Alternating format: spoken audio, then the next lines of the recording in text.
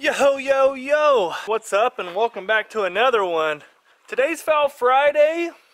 I told you we were gonna have Foul Fridays coming back, and coming back strong, but today's is a lot different. Now we're gonna jump right into it. I'm not gonna babble and beat around the bush because this is serious, y'all. So one of the most recommended things, one of the most commented suggestions, above all, in the lifetime of this entire channel, I mean for 3 years now, for almost 3 years, I think that's how old we are. The number one requested thing has always been, Bobby, get yourself a darn dog, man.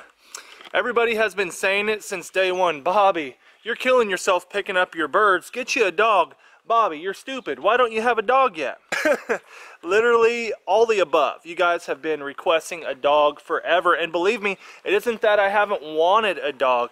It was just that I've just been so busy with the channel. It takes so much hands-on and so much pre-thought and work. I mean, it's constant work providing a video every other day. And then on the big waterfowl hunts, you know how that goes. Handling a camera just like this, and a dog, and a call, and a shotgun, and a camera on my head, and decoys, and calling the shot, I've always been scared to. But recently, I'm sure a lot of my avid viewers, you have noticed that I've been hinting around that your boy got a dog. But yeah, basically I've mentioned it in a few videos, just basically low-key hinted around about the fact that I'm getting a dog.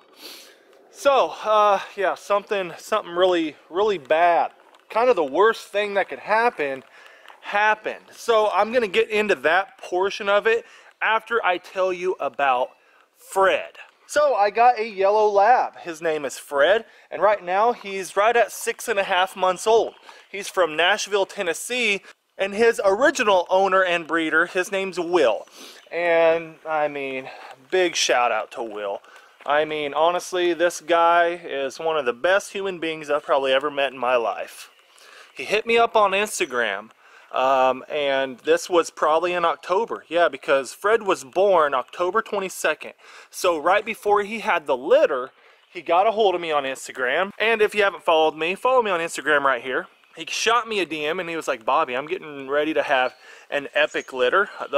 This breed is just phenomenal. Fred comes from 2 champions. His mom and dad are both just champs. I mean, have been champed out. Awesome field trial dogs and amazing, and I mean amazing duck dogs.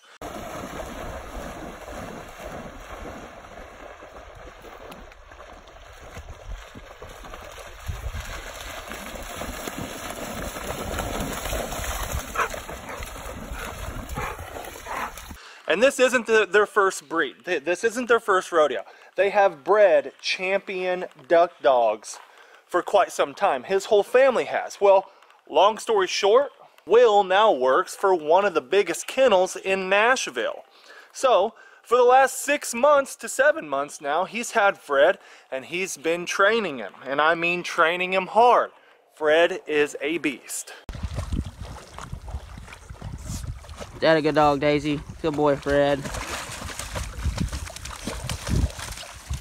But yeah, there he is. I have a lot of other videos of Fred actually retrieving and hitting the water extra hard. He's got a lot of training under his belt. So, long story short, Will was like, man, you know, I'd like to give you one of these dogs for the channel. I've been a subscriber to your channel ever since you got going. I think he's been around since like 1,000 subs. And he's like, man, I'd love to give you a fully done dog so I can watch him on your videos. And I was like, that is like the most selfless thing anybody has ever done for me here on the channel.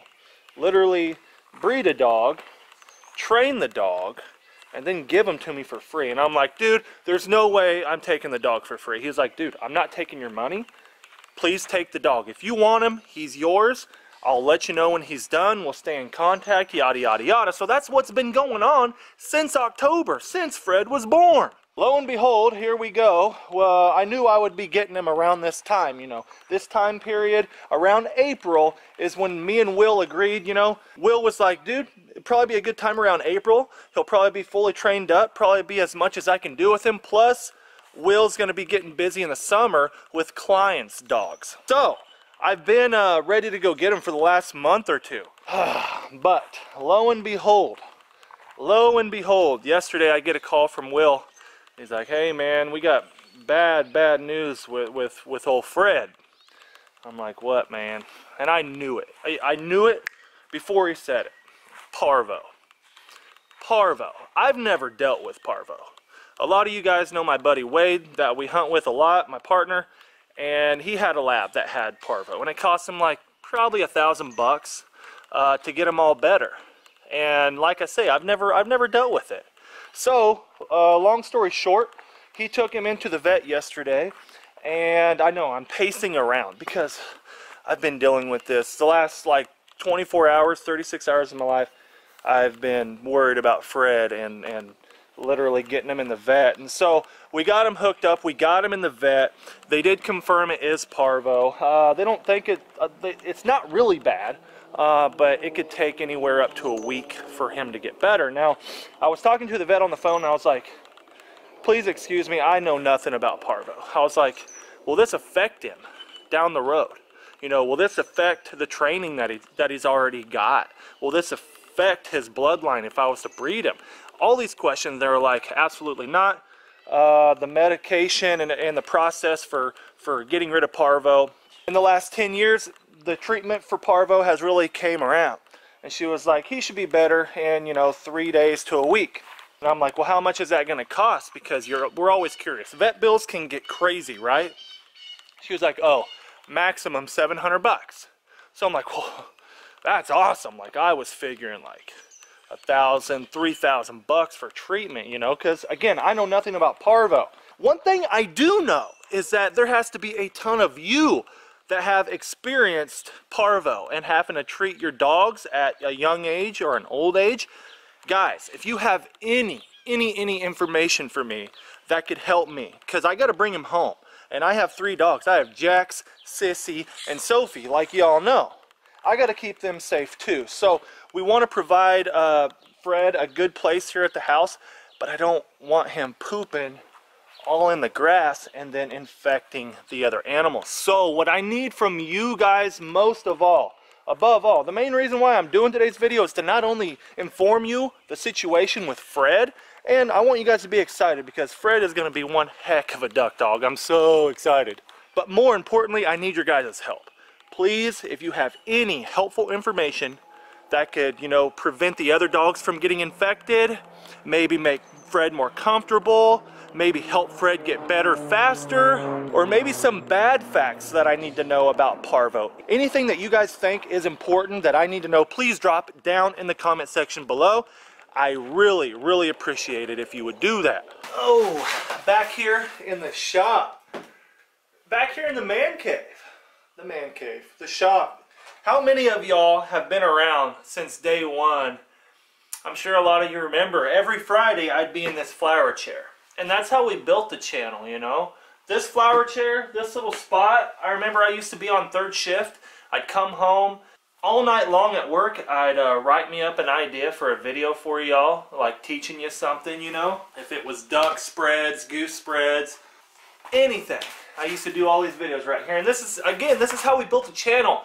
And to get a dog finally of my own. Now, I know we got Storm, the black female, Storm. I know we got her this year. And that's Wade's dog.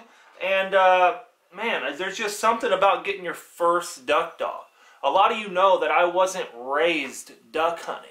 I kind of fell into it and found it by myself in my later teenage days. So I've never had a lot of opportunity before we started this 2 and 3 years ago to spend money, and especially on a duck dog. And it's just insane how far the channel has come, all because of you guys. So I think above and beyond, yeah, we're going through a little turmoil with old Frederick right now, but that's all gonna pass. We're gonna get him better. I guess today we took him in yesterday at like, I think it was like 3 o'clock in the afternoon. He had started having blood coming out the wrong end, yeah. And I guess that's one of the things with parvo. The first day is they puke a lot. Second day is it starts getting much worse. So we got him in at like 3 yesterday. They started putting them on big IVs and getting them just flooded with tons of antibiotics and whatnot, everything they do. Like I said, I'm sure there's a ton of you that know a lot more about parvo than I do. So, any helpful comments, anything that would help me here at home once I bring them home, because what's going to happen is old Dad and I, we're going to be making a truck to Nashville to go pick up Fred in the next couple days. It could be tomorrow. Basically, this is the way it's going to go. Like I said, Will works for a huge kennel, so they got 20 to 40 dogs at any time. And so all those dogs cannot be subject to parvo. And Fred's never around those dogs. It's just that, you know, Fred can't be in his house anymore. It's just too important. You know, all these other dogs, it's just too touchy. So we got to go get him picked up ASAP. I mean, like right when he gets out of the vet, he's coming home. So basically what's going to happen is the vet is going to call Will or myself and be like, hey, you can come get him tomorrow. And right when I get that call, me and Dad are going to get on the road. And I think it's right at an 11-hour drive, to Nashville. So we might meet halfway depending on Will, what Will wants to do. I know he said he did want to meet halfway. He doesn't mind driving, but he's done enough. I mean, I'm telling you. Will, big shout out to Will. Thank you, Will. Follow Will on Instagram right here. He does a lot of dog training stuff. He said he was going to start putting out some dog training videos. Come here, Jax. All right, Jackson. We got to worry about Jax here, hoping he doesn't get too jealous of old Frederick. But more importantly, we have to keep Jax and the rest of the dogs here at the house safe from the parvo. So, again, any comments I would greatly appreciate. And I know this video wasn't the most action-packed, but I can tell you what, dogs are our lives, man. A lot of you guys don't have kids like I do, but even though I have kids, my dogs are my kids as well. And yesterday when I got the call about Fred, I'm like, ugh, your heart just sinks. Because it's been 7 months that I've been showing, you know, Harper and Bodie the pictures of Fred growing up, and it's really sucked. We haven't been able to have Fred here, you know, to grow up with the kids, and the kids enjoy Fred as a puppy because he's getting professionally trained, you know. It's important. But we've missed out on some family time with him, but in the end, the training that he's received for these 7 months is just phenomenal. So big shout out to Will. I thought this was going to be a way easier process. Me and Will did both. And like I said, getting the parvo deal, I'm like, okay, I'm going to have to go get him in a few days. So we might as well tell you guys everything that's been going on, because I've been biting my tongue forever not telling you guys about Fred. I've hinted around about it, and some of you have caught on. But yeah, finally going to have a duck dog. So all my solo duck hunts, we're going to have him. All the dove hunts, pigeon hunts, we're going to have him. We're going to get Fred out there. He's going to get to hunt more than most dogs in America. I mean, if you think about it. So he should be a freaking animal. Let's all say a big prayer and hope that he comes around really good and fast and gets a good recovery from this darn parvo. I guess over in Tennessee, they've been having kind of an outbreak about it. If you guys know anything about that, drop a comment as well. But yeah, before we go, I was going to tell you how he got the parvo. Will narrowed it down how he got it, and I'll make it short because I'm sure you guys are about sick of hearing me just sit and babble. Long story short, Will lives in the country, and he loves labs. He loves dogs in general, but obviously he loves labs. Like I said, he lives in the country. Someone dumped a lab out there, and when Will seen him on the side of the road, he's like, man, he looks hungry, you know? So he loaded him up in the bed of the truck, took him home, and, you know, started feeding them some scraps. Lo and behold, the dog had parvo. And it didn't show, other than him being kind of skinny, you know, he wasn't puking and doing crazy stuff. He might have just got it. I can't believe that someone would dump a dog in general. No matter the circumstance, I can't believe that someone would dump a dog. And then not only that, but an infected dog that could go infect other people's animals just like this. And that's exactly what happened. People. I'm not talking to you guys, but I'm talking to people in general. If you have a dog with parvo, don't go dump it on a dirt road. Take it to the vet. If it's too late for the dog, have them put it down. You know, that's not that expensive. Don't go doing that. That's a lazy thing to do. And it's the inhumane thing to do. Don't do that. So, yeah, long story short, it's been a whirlwind the last few days with old Fred. But here in a couple days, once he's better, we're going to get him home. We're going to get all this stuff wrapped up and done. So I hope you guys are excited for Fred to get here. I'm going to stop rambling. I wanted to inform you guys everything that was going on. And I'm sure a lot of you guys are going to be excited. Probably just as excited as me that we're going to have old Fred the duck dog here. It's crazy. We got to name him as a family. We named him Fred. He didn't. We did as a family.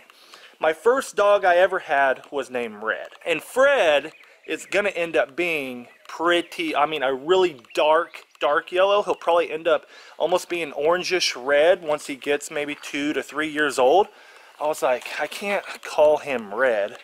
Let's call him Fred, because it has to be a direct name. Fred.